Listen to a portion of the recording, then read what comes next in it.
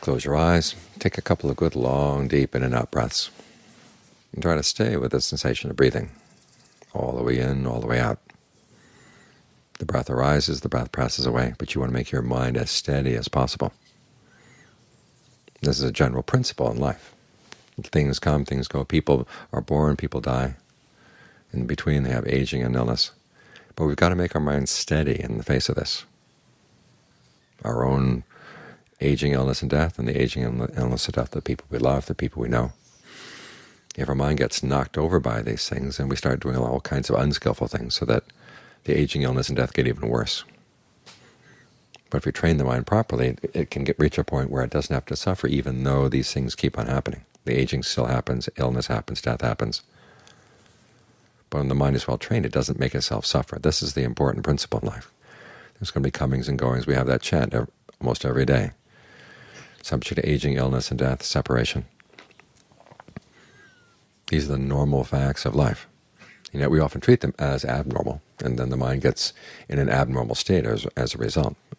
We've got to keep our own normalcy of mind in place as we meet up with these normal things of life. Because there is that fifth recollection, the recollection that we're the owners of our actions, heir to our actions. And John Sowat used to like to point that out. He says that the Buddha says everything else is not self, except for this one, your actions.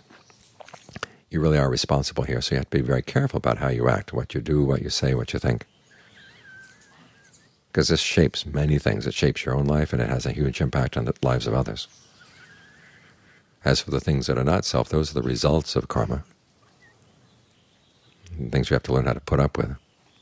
Things you've done in the past, okay, you can't go back and change it. Now that's something that's not self, but it's going to come back at you.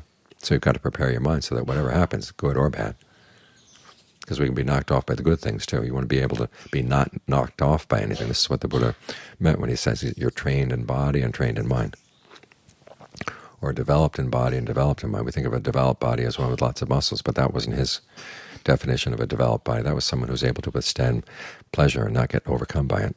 The developed mind is not one who's been off to study lots of degrees. It's someone who's able to handle pain and not get overcome by it. So we've got to learn how to keep our mind normal, because everything else that happens to us is normal, even though it seems abnormal to us when aging comes or illness comes or death comes. It feels like something's wrong. Well, make sure the only thing that doesn't get wrong is your own actions. And this is the way of the world. Once you've got a body, it's going to age, it's going to grow ill, it's going to die. That's natural, that's normal. But the defilements of the mind are not normal. They don't have to be there. Greed, aversion, delusion are unnecessary, and they create all this extra suffering and stress, so why give in to them?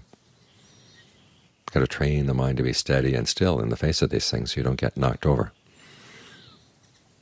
And that way it comes to normalcy, a state of peace and equilibrium.